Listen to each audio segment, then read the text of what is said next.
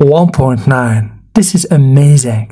Means this voltage regulator is serviceable. Have you ever seen this teeny 3-pin component on motherboards or power supplies? Today I'll show you how to test the LDO voltage regulators using two methods for the first time. The first method by applying the voltage to the input of the voltage regulator and check the output, and the second method by using just the multimeter, exactly the diode mode. And of course I'll show you how to know instantly if it is dead or alive. So guys, welcome to the episode number 34 where you're gonna master voltage regulators testing. Okay, so let's begin with the theory part. Of course, as always, all my videos are divided in two parts, a theory part and a practical part. Of course, we're gonna begin with the theory part and then move on after to the practical part where I'm going to show you how to test the voltage regulators using live volt and using the multimeter.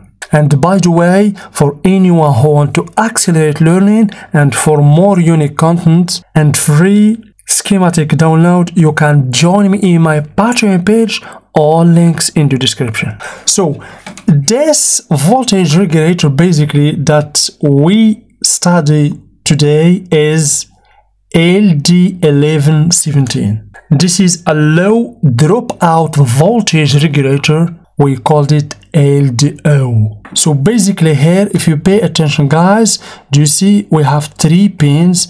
This pin here, the pin number 1, do you see connected to this wide area here, means here this is the ground. And once this pin here is connected to this ceramic capacitor, do you see connected to the ceramic capacitors, means this is the input, because we have here the capacitor that filter the input voltage, and here basically this is the output. So ground, output, input. The proof, the ground always will find the wide area, the input always connected to capacitor, and also here we have resistor, as you can see, and we have the output. So how this voltage regulator works, basically it takes a higher input voltage and regulates it to a stable low voltage, commonly 3.3 volt, 1.8 volt.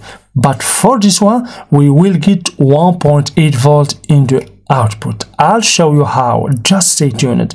We will apply 5 volt to the input and we will get here 1.8 volt, because this kind of voltage regulator with this reference 1117 convert 5 volt to 1.8 volt, but always the same working principle for all voltage regulators. We have here another motherboard with another voltage regulator. This one, do you see guys, I can detect the pinout without the schematic, without anything. Do you see? Here we have a wide area, means the pin that is connected to this wide area here is the ground. Here we have the ground, and even here we have the capacitor. We have here the negative terminal of the capacitor connected to this one, means this is the ground. And this one here, if you pay attention, connected to this capacitor here to the positive terminal. Do you see?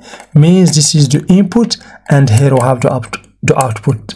Just stay tuned, you're gonna understand everything. So here, if you pay attention, we have here A18. A18 basically marking indicates 1.8 volt, means this is a 1.8 volts output. We're gonna check when we reach the practical part.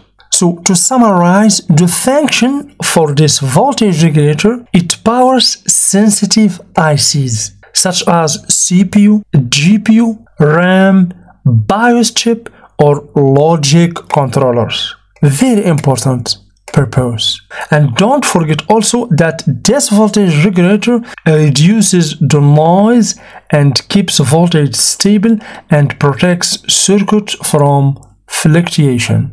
Okay, the last question before moving to testing. Let's see applications. What are the applications where this kind of voltage regulators are used? So you can find it in laptop, desktop motherboards, power supplies, adapters, routers, set-top boxes, TVs. By the way, this is a TV motherboard, and without it, devices won't boot, will restart randomly, or ICs might burn. So now we reach the most important part that everyone waiting for: how to test it. I'm going to show you how to test it using two methods. The first method by applying the voltage and by using a 5-volt adapter with the multimeter to check the input and the output. The second method by using just the multimeter and by selecting the diode mode.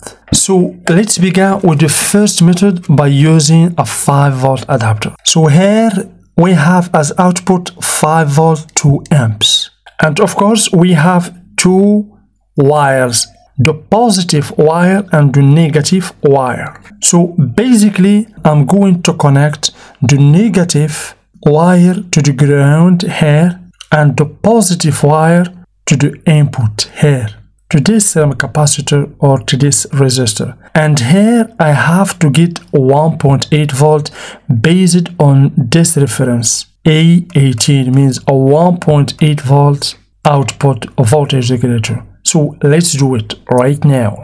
So once the first pin or the ground pin is connected to this terminal here, to this point here, I will connect the black probe in this point. Good. The black wire is connected perfectly. Now we will connect the red probe to the inputs, because this terminal connected to the serum capacitors, but I will avoid to connect it here and I will connect it here in this point. As you can see, that is connected to the resistor, because this terminal here connected also to this terminal. You see the same path. So let's do it. Done. As you can see, connected perfectly. Now let me plug the adapter. The adapter is plugged. Let's set the multimeter to the DC voltage. Let's select 20 volt in the multimeter and let's find out. Okay, if I put the black probe here in the ground, okay, and the red probe in the input, we have 5 volt. Okay, the 5 volt is applied to the voltage regulator correctly. What about the output? Let's check. We have to find 1.8 volts, 1.9. This is amazing.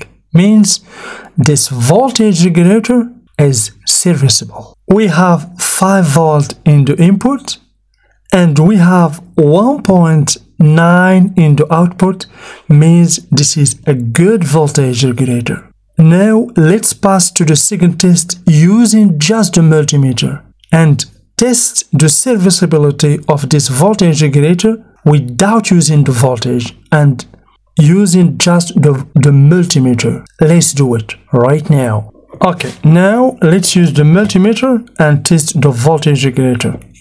Of course, we're gonna select the diode mode. Very simple. We have just to put the black probe here in the ground and put the red probe once in pin number 2 and once in pin number 3. But the rule here is the reading here in pin number 2, we have about 320, will be less than the reading here in pin number 3. You see, about 370. Means the voltage regulator is good. If you get any short, zero or up line, the regulator might be dead. Here is some common failures and highlights. Overheating due to poor cooling. Short circuits pulling down output. So for the symptom, motherboard not powering, stuck at logo, no RAM detection, or BIOS issues. Here is some tips and tricks. always check both input and output before replacing. If your voltage regulator burns repeatedly, suspect a shorted capacitor or IC on the output rail. Use freeze spray or thermal camera to detect shorts. Cheap regulators may fail often. Replace with original quality parts. So now you know how to test the LD1117 regulator with just a multimeter and by applying a voltage of 5 volts by using a 5-volt adapter. Understand its working principle and catch common failures before they damage the board further. By the way, you can join my Patreon page for more unique content and free schematic downloads. Link is in the description, and don't forget to like, subscribe and share this video to support the channel. Thank you very much and see you with another component.